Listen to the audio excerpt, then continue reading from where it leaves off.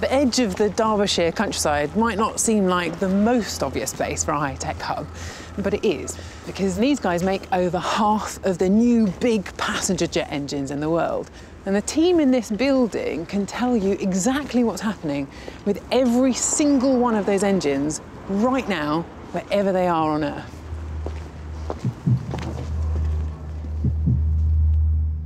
The engine is the beating heart of the aeroplane, the component we hope will never, ever go wrong. If a jet engine fails just once during its very long lifetime, the results are potentially catastrophic.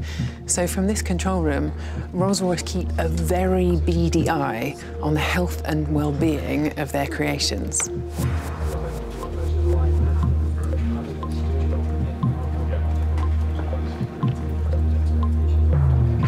What's going on here then, Matt? So, in front of us here we can see the entire civil large engine fleet as it's currently flying.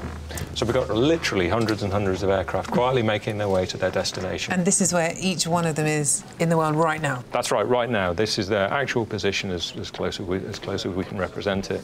So each one of these aircraft is transmitting data that's being analysed all of the time, looking for those symptoms that might be indicative of a potential problem that we can do something about.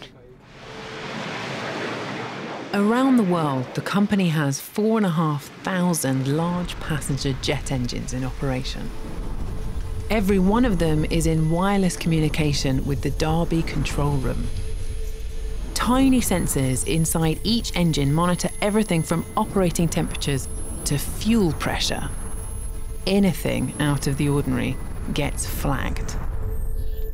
The team are looking for warning signs of any potential technical issues.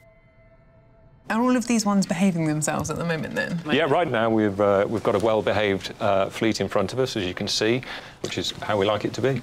Well, you guys can take the rest of the day off, then. There's no problems going on. Well, it would be nice if that would be the case, but things do go wrong from time to time, and that's what the team here is about. With one of their jet engines taking off or landing somewhere in the world every 16 seconds, the team have to be ready for an alert at any moment. And despite all the high-tech monitoring, this time the cause is something rather low-tech. What's going on with that one there, then? Unfortunately, with this one, one of the baggage carts actually drove into the side of one of our engines. It does happen. So 200 or 300 people that were hoping to board a flight, they're pretty disappointed right now that they can't do that because of the damage that happened to that particular engine. I love the idea that all of the precision that's going on here, everybody being so careful to ensure there's no problems with aviation at all, somebody goes and drives a baggage cart into the back of an engine. Unfortunately, they did a pretty good job with the... Smashing it up. Yeah, so there's a couple of components that we're going to have to replace.